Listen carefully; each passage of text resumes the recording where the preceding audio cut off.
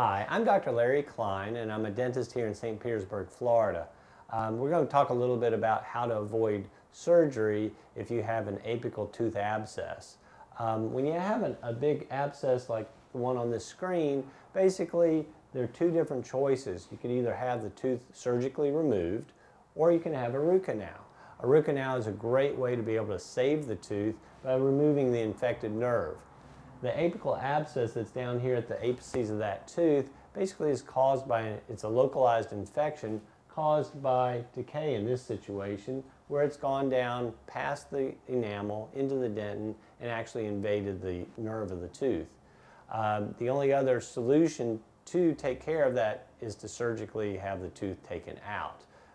If you can avoid having surgery on your tooth, you would more than likely like to be able to save the tooth, and a root canal is a great way to be able to do that.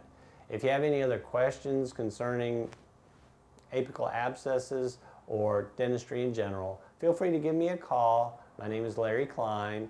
I'm here in St. Petersburg, and a smile is contagious.